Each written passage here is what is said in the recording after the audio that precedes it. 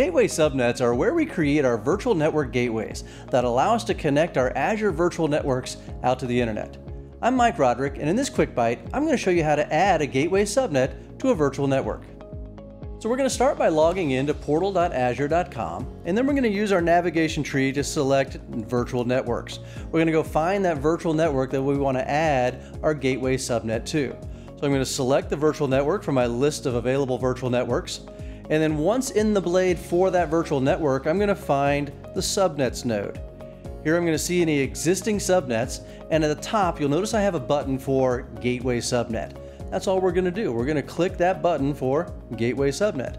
We'll have a blade slide out from the right, and then we can fill in the appropriate information. To create our Gateway Subnet, notice the name is grayed out. One of the things you want to keep in mind with Gateway Subnets is they must be named Gateway Subnet.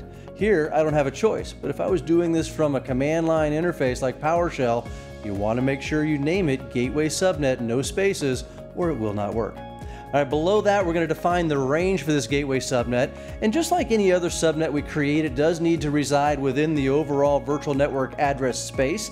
Microsoft will recommend using a /27 or larger. Right? We want to make sure that there's enough addresses available so that when we add our virtual network gateway, it can consume some of those IP addresses. So I'm going to change mine. My overall address space for my network was 10.1.0.0/16. I'm going to use 10.1.0.0/27 for my gateway subnet. So just a chunk of addresses from within that overall virtual network address space. Below that, I can go ahead and assign a network security group if I had created one. I can always do that after the fact, which is what I'm going to do. So I'm going to leave that as none.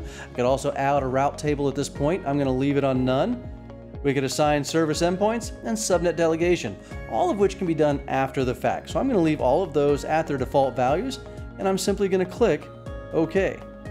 Now up in my notification area, we'll see that I've got a progress bar. Eventually it will finish, as it just did, and I'll get a message hopefully telling me that I successfully created that gateway subnet. So I'm going to close that message. We're going to zoom out, and now when I look at my list of subnets, we'll see that I have a subnet called Gateway Subnet, and I have 27 available addresses in there. Notice it's a 10.1.0.0/27.